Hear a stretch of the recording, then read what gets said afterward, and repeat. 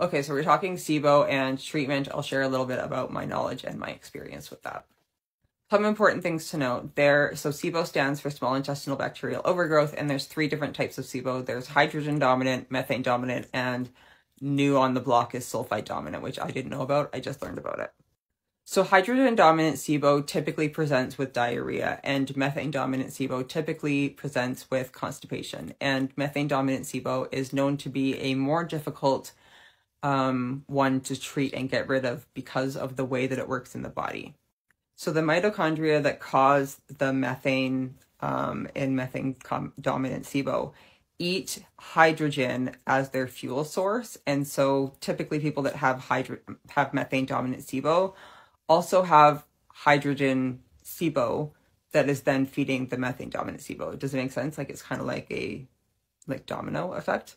And so there's 3 kind of ways that you could treat SIBO, and I like to categorize them as like mild to moderate to severe in terms of like treatments. And so the mildest form is just by managing diet. So if you think that you have like mild SIBO symptoms, going on to a SIBO restrictive diet can help, along with medications like magnesium citrate or prucalopride, to get things moving in and out of your system, can help to target and get the SIBO out.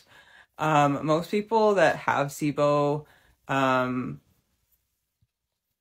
a more, like, when you first find out about it, you have kind of a more severe case of it. Typically people are like diagnosed with IBS and they go on and live with that for a decade before they're finally diagnosed with SIBO, much like I was. So the moderate type of treatment is with herbal antibiotics. And so I would highly recommend going into seeing a naturopathic doctor or a functional medicine doctor who is knowledgeable on what those herbal antibiotics are, instead of just like buying off the shelf, because there's a certain protocol and you need to know like how long to take them and what else to do. And then the third kind of like most severe form of treatment is by prescription antibiotics. And so hydrogen dominant SIBO is managed with a antibiotic called rifaximin, and then methane dominant SIBO is managed with an antibiotic called Neomycin.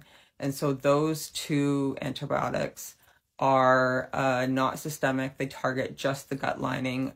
The only downside to that is that they are like really expensive, and a lot of insurances don't cover it or only cover a portion of it. So that's kind of like SIBO in a nutshell. Let me know what other questions you have.